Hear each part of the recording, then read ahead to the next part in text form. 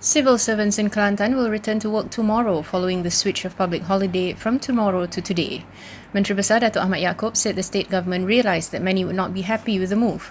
He said the state government decided after taking into consideration all aspects, and they also hope that workers will accept it with an open heart and continue to enjoy Hari Raya Aidilfitri.